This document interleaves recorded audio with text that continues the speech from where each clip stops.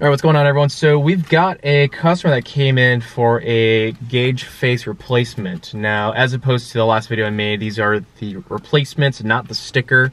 So this will replace the actual face of your cluster, thus giving better light, better quality, and not having any bubbles. So we have quite a few people who wanted to have something of higher quality, so here it is. So the install is the same. I'm going to just breeze through it because you already know. We're going to take the torque bit, and otherwise known as a star. 2 bolts up top. We're going to quickly remove it. Just like that, 2 screws out. Now this piece will just pop out. You can extend your steering wheel out and then just remove this. There is 1 cable in the back. You should be able to see right there. And all you're going to do is push this down, move this lever down, like so, and this will pop out. Alright, now that it's out, we're going to go inside real quick and let's go ahead and install this. Alright, so from here, all we got are these tamper tapes. So you'll see that they're sealed, and what you're going to end up doing is you're going to cut this to bring this out, but know that they do this for a reason. It'll avoid any warranty. Just know we're not liable for anything like that. We want to make sure that you're clear on this being removed and cut so that you can take the face open and modify it. You're going to take out some of these small bolts that hold them in. Alright, now the bolts are off, we're going to just try and take off each of these tabs. That way you can remove the face from the rest of the cluster.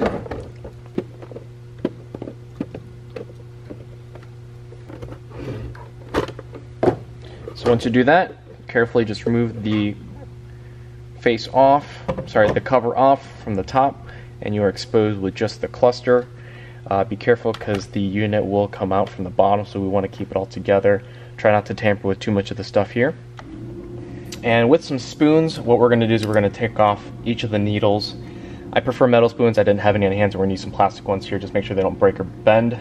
Now the key is, with the most precision, carefully lift up these dials straight up without turning them, torquing them, and especially not going backwards. So we're going to start with the big ones, move our way to the small ones.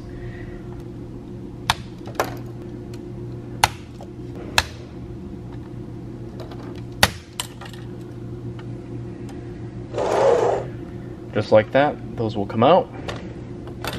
Keep a note that if you want to have red needles, now is a good time to go ahead and paint these red. You can do like it with a red Sharpie. You can just go ahead and paint them so that it kind of gives you the M3 look. But cheap mod you can do while you have those out. So the trick to getting these out is just peeling them off, and then we're going to just replace them with this, like so.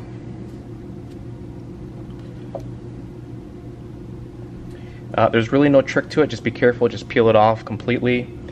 Try and take any extra adhesive off that you can, but just be careful not to, again, move anything. You're just going to go ahead and peel off whatever you can,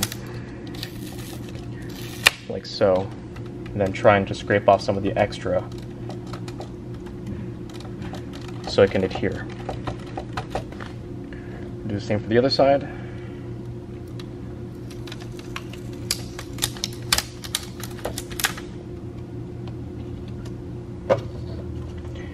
And then installation is pretty simple. You just go ahead and replace everything just the way it was before.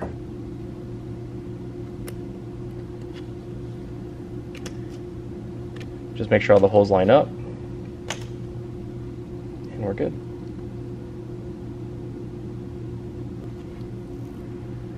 These are pre-adhesive, so they will already stick, so you don't have to add glue.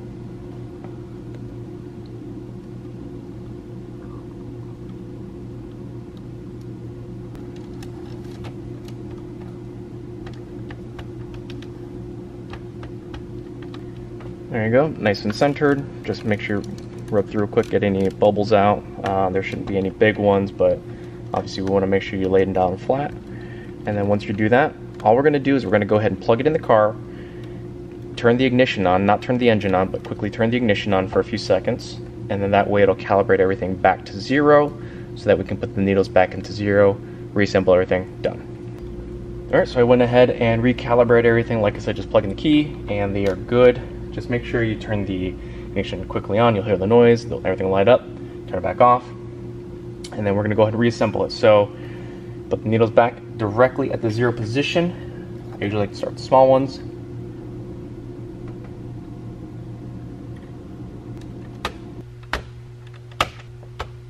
And just like that, those are done. So all we're going to do is we're going to go ahead and reverse everything, put everything back together.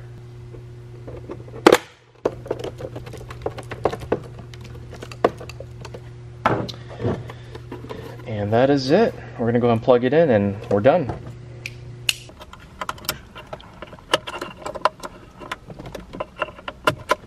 Alright, put this back in. You hear the clip. You should hear the motor turn.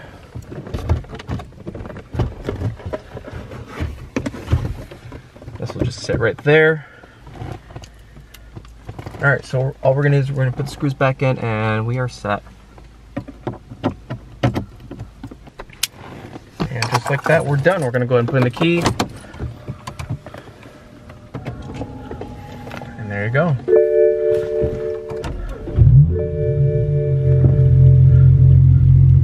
And the greatest thing is, like I said, the light shines through. Any logos, anything that you have will all come through pretty nicely. When they're off, they're off. When they're on, they're on. So I hope you guys enjoyed the video. If you guys have any questions, put them in the comment below. Hit that subscribe button. We're gonna go ahead and make more content regularly now that we're in the groove at the shop.